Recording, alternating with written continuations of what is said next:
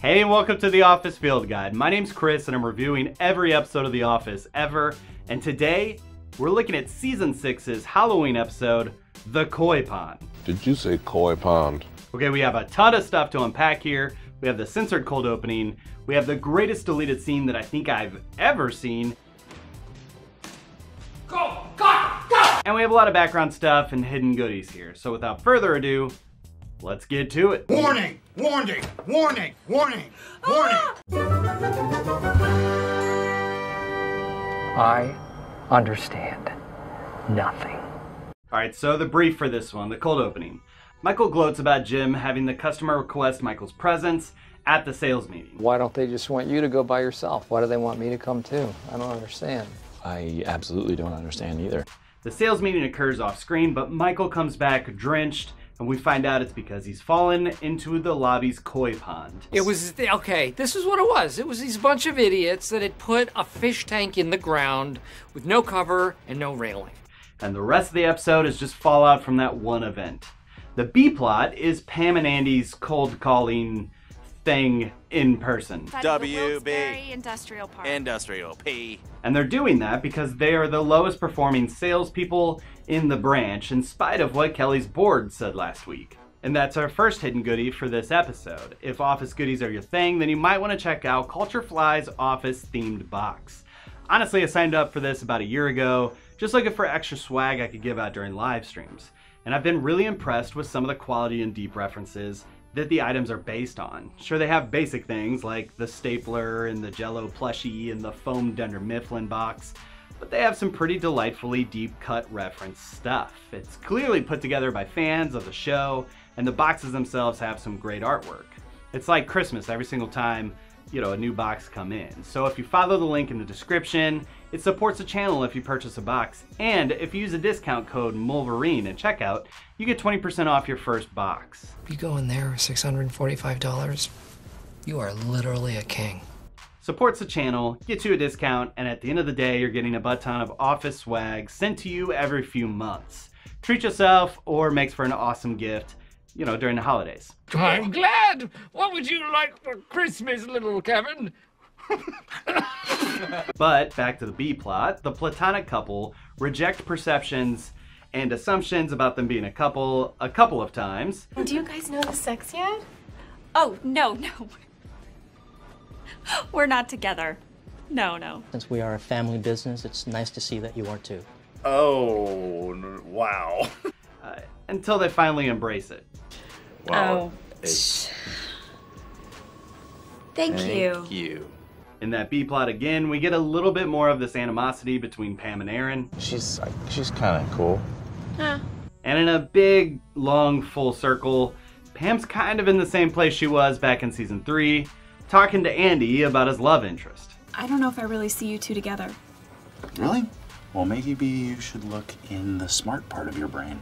Not exactly the same, but you get it. She doesn't really like Andy. Sweet photo one. But she's also got that weird energy going with Aaron, so she's answering this question as honestly as she can, I'm sure. You think I can do better? Let's go back and spend a little time with the cold opening. All right. Let me go get your stroller. Yeah, not that one. So there's a lot here, stick with me.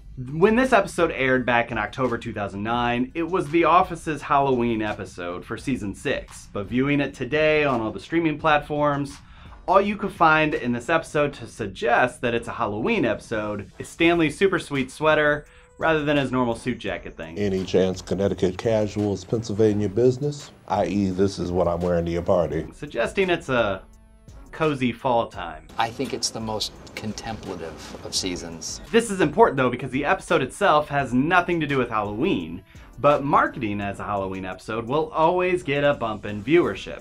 At least that's what I'm hoping. So, unless you're watching the episode the night it aired, like I was, and probably some of you, or, you had a DVR or something. I don't know why, but I kind of miss DVR. Streaming's way more convenient, but there's just something to DVRing it. Maybe I should get a TiVo. Anyway, the original cold opening for this episode was not this. Instead, it was a much more controversial cold opening that was aired. Been censored. So a lot of prefacing here. Before I get into it too much, I'll start with why the sequence has been censored in the first place. The primary reason that it was cut was due to the manner in which the opening handled the topic of suicide. This can be a really difficult topic for some, for a variety of reasons. I've, in fact, lost a few friends to suicide in my life, so I'm gonna handle this with as much sensitivity as I can.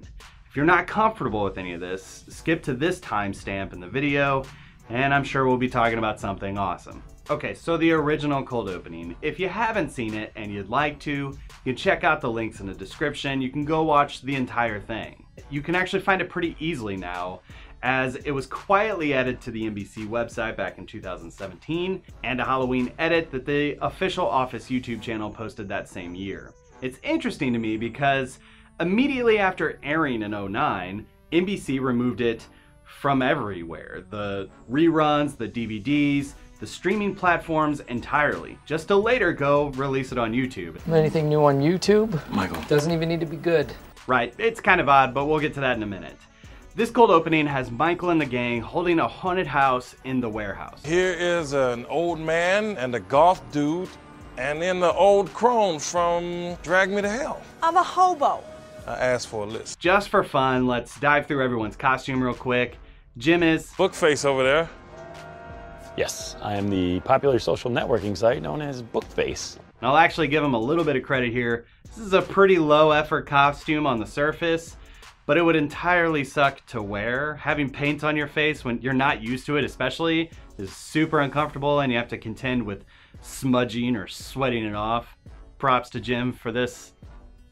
I don't know. Whatever. Then we've got Creed as a Christopher Lee inspired Dracula, I think. I want to sell your blood. It's really not the trend of vampires right now. And then I guess Ryan as Edward Cullen. And also this clip might answer why Creed stole the blood from the van in the blood drive episode. Pam's the mom from Rosemary's Baby. Angela, Kelly, and Meredith all self-described. Black Widow, Lulu from The Fifth Element. I'm a hobo. Daryl is a pumpkin. Gangster pumpkin. Kevin, I think, is Paul Blart. Andy's dressed up like Michael Jackson from Thriller, but he looks a lot more like Alan Covert from The Wedding Singer. Last Halloween, I came as Janet Jackson's boob. Phyllis is a witch or a scientist, or like a witch scientist. Stanley's the bored victim. Michael's Justin Timberlake from... Dwight is Billy the Puppet from Saw. I'm Jigsaw, idiot. And Mose is there, though he doesn't do anything. I love it. So the controversy. Michael, in all his wisdom, decides that Halloween is a time to give a message. Why is Christmas the only holiday that can have a message? He's decided that the best way to do this is to rig up a harness and pretend to hang himself. In universe, this is really stupid. Not just because it's probably not the conversation that these parents wanted to have with their kids on the way home from the haunted house, but also because, you know, Michael probably rigged this thing up himself, and we know he's pretty prone to accidents. Go, go, go! It's incredibly dangerous to do something like that.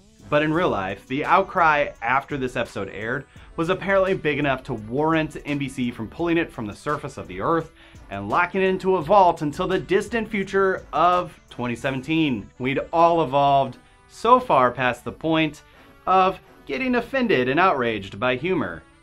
And in completely unrelated news, Diversity Day's been removed from the Comedy Central lineup. You would maybe not be a very good driver. Oh man, am I a woman? In all seriousness, I know the scene is probably jarring, and it definitely makes me put my hand over my face and cringe in confusion, and he does follow it up with a brief message. Kids, just remember, suicide is never the answer. And like many things the Office tries to tackle using humor, like sexual harassment, Too far. racism, Some ignorant ass. I take care of my kids. and orphanages. Okay, you know what? Suicide is a taboo topic that gets pushed aside. It's extremely difficult to talk about, much less joke about. Again, like everything, we have to look at the intention of the joke, and here it's clear that Michael's lesson was a good thing, but stupid in practice. What the hell is wrong with you? Who wants candy? The joke is how dumb it was trying to teach a good lesson. kind of like Diversity Day. You'll notice I didn't have anybody being Arab. I thought that would be too explosive. Anyway, like I said, I have lost friends to it in the past, so if you're watching this and you've considered it or are considering it, please consider getting some help.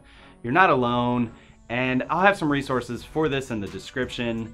And if you have kids, read up on the right time to talk to your kids about that kind of stuff. These parents probably didn't want to have the conversation with their kids that night, but what parent ever wants to have that conversation with the kids? I know my parents awkwardly suffered through that when I was little, and I awkwardly suffered through it when my kids were little. I'll leave some links in the description for those kind of conversations too if you're interested in that. Okay, the serious stuff is over. Apparently a koi has died. When is the funeral? Do not mock. Right, so the koi pond. Let's tackle this from a few different angles. The first angle is one that we never saw in the original cut, which is the extended security tape. Here's as much as YouTube will allow me to show you. Truthfully, it wasn't the way he fell in, it was how long it took him to get out.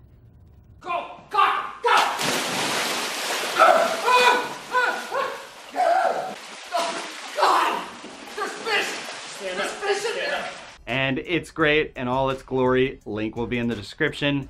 It's so weird that that was actually cut from the episode. I think it would have made for a really good stinger. Way better than the Pam Aaron awkwardness stinger that we get. He's like Marlon Brando. Oh, do you mean Marlon Wayans?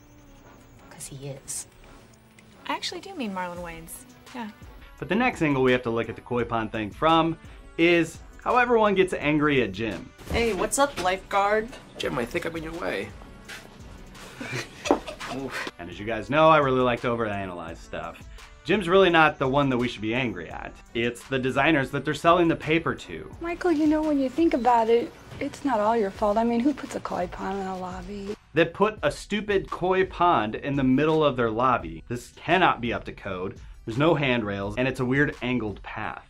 According to the interview that Andy Green had in his book, Carell actually did this stunt himself, and he had to do it more than once. He was drying off in between takes, and he asked the lead writers of this episode if this bit was even believable. Would anybody be that stupid? At which point, Warren Lieberstein said that this actually happened to him and his writing partner, Halstead Sullivan, when they were walking through an office lobby once, which is a pretty great story. And you know they were just sitting on that for quite a while. Like, when can we get Michael to fall into a koi pond? Can you kick me out of the meeting now? Go. No. Go. But the last angle that I think we need to look at this from is really, what was Jim supposed to do here? Go! Go! Go! You could see that he's walking with his right hand covering up his peripheral vision, when all of a sudden Michael's motion starts to get out of control. He sways away from Michael's flailing arm. I mean, if he's super reactionary, like split second, and he sees Michael lose balance, I guess he could possibly put his arm on Michael's shoulder to help keep him stable. But we're talking like Jackie Chan levels of reaction time and ability. Jackie Chan! And Jim's just not that guy. It was much more likely that by the time Jim made that pullback motion, if he tried to save Michael, he'd have definitely got in as well. Wet tuna. He'd still look good. So, sad to say, but this is forced drama. I don't want a drama. It's the kind of thing that sounds good on paper when you hastily write it down. We are selling success. And paper. That's sort of secondary. But to actually pull it off in a believable way is extremely difficult. Jim couldn't have saved Michael, meaning there wouldn't have been any reason for people to get upset with him, and thus getting Dwight one step closer to his master plan. Jim is my enemy, but it turns out that Jim is also his own worst enemy. And the enemy of my enemy is my friend. So Jim is actually my friend.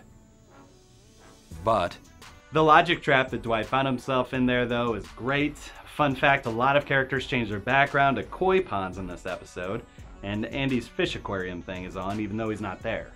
Then we have this sensitivity training stuff in the conference room, led by Michael Scott. Asking people to call out what they don't want to be made fun of for is definitely giving me healthcare vibes. I'm now going to read aloud your submitted medical conditions. When you hear yours read, please raise your hand to indicate that it is real. If you do not raise your hand, it will not be covered. Inverted penis. Dwight's insecure about his nose. It's too small. Did you sneeze it off? Ryan's insecure about his relationship with Kelly. Just put Kelly. Kevin's insecure about his weight. I don't want people making fun of my weight. How about your stomach? Yum? And for a little background here, if you hadn't seen this deleted scene, it's not my job to write up your expense report. Here's context on Meredith's insecurity. Do it, or I'll punch you like a football. Could you mean vagina? Oh, is that what you did with that Al-Qaeda guy in bed? He wasn't an Al-Qaeda guy. He just wanted Puerto Rico to become a state. But Michael writes Shrimpy for Angela, and written but not shown is the first mention that Aaron was an orphan, which is probably step one of giving Aaron some depth, but we're gonna get to that in the next episode. Then as we go through the rest of this one, we get Jim's advice. I am a big, stupid goofball. Michael's breakdown. Too far! God! The koi pond reveal. Use QuickTime. Trust me, I've done this. Guys. Oh. He purposefully leaned away and let you fall. And the stinger with Aaron and Pam. Oh, sure. Oh, wait. Hand them to me upside down so I don't accidentally read them. You can just barely see it, but Pam's painting is not there during the filming of this episode because Aaron ruined it in the last episode, but that was deleted. But with that, let's dive into the deeper meaning.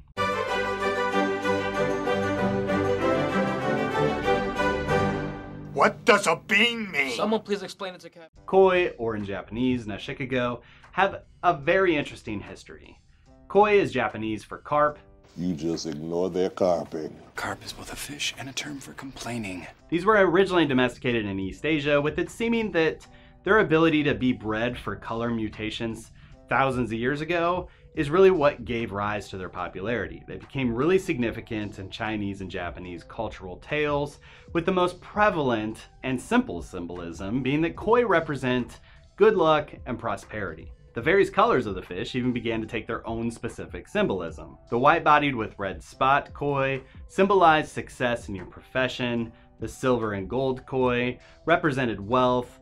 A white and red koi with red around its mouth might symbolize love. And I kind of get it. If you've ever been around a koi pond, these fish are pretty fun just to chill with. They're peaceful, and their colorization makes them extremely unique and beautiful. Killing one then... I silenced it by killing it. Well, it's probably just as easy to say that that represents quite the opposite of those things. He did not suffer.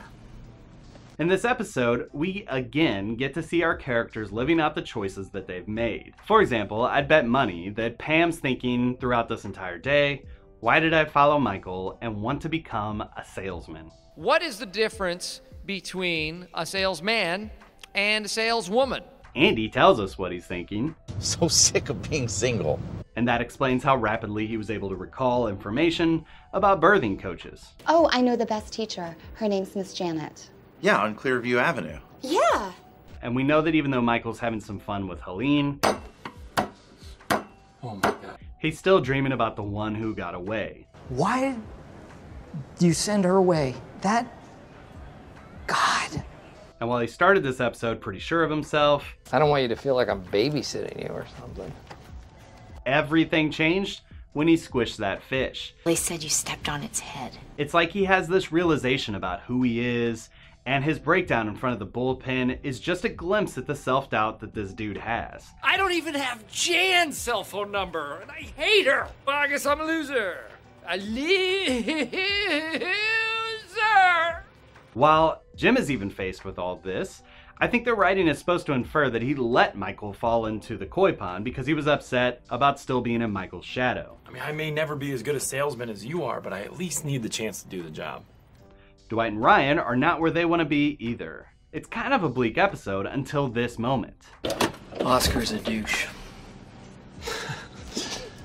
So Jim's reaffirmed by Michael in an off-brand, low-key, playful kind of way.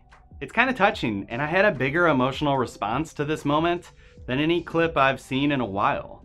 And that's because it's our friends and our loved ones in our lives who may razz us. Hey, you're poor. Well, hey, your mama's dead. That's what friends do. May let us down, but those strong bonds can keep us all together and keep us moving on. Whoa! Almost fell. But with that, let's rate this thing. This is the worst. Let's start with the cold opening that was tagged with this episode since day 2. I can't believe it's yogurt. So you probably know where I'm gonna go with this. This isn't really a cold opening. I don't think they really threw this thing together like post-airing it and then just came up with this new bit. Instead, they re-edited this episode together to give it a cold opening, and it doesn't hold up as one. In reality, this sequence was probably the original part that played right after the theme song, like this. And then I think I'm going to go to the Garlic Festival. As it is, it's kind of a sucky cold opening. That was a really sucky thing to do. And it's one that makes the Blind Guy McSqueezy cold opening way better. But, you know, I'm gonna give it a 1 out of 5. I'm gonna kill you. And then we're gonna move on to the original cold opening. Join your gangster pumpkin on his pallet truck of doom. I don't exactly know how to rate this one because it's obviously a lot of work from set design, costume design, the stunt work, getting extras. Even the camera work is really good. Yes, that probably had something to do with the camera work. I really do wonder if this cold opening would have been on the Netflix airing when it first started streaming and, you know, The Office picked up tons of new fans. Maybe this cold opening might have been one of the most popular cold openings of all time. The punchline of this one tackles a taboo topic in a way that only Michael Scott would, which feels very real and true to the series. I give it a 4 out of 5. Yeah, he's alright. It's definitely marked down a bit because it literally has nothing to do with the episode itself, but, you know, the content's good. Who wants candy? But for the episode of Koi Pond, well, let's check the IMDb score. Yeah, it's lower. So this ride continues. I seem to be the opposite of most people on this. I like watching Michael be squeamish. I think the conference room sequence is great. We don't have much of the Helene-Michael drama, which is kind of weird, right? You know what? I'm gonna start dating her even harder. What's that supposed to mean? You know what it means. Well, Pam's out of the office, so I guess that adds up. I think this episode's pretty good, and it deserves a lot more love than what it gets. Michael falling in the koi pond is just one bit of this, but it's an Office vibe. Everything about it. I'm giving it a 3 out of 5. Is what I want to say, but I won't. Never mind. I'm giving it a 4 out of 5. It's great. You are smart. Jim is smarter. You are handsome. But that's just what I think about Koi Pond. What are your thoughts? Leave them in the comments. Thank you so much for watching, and we'll see you next time.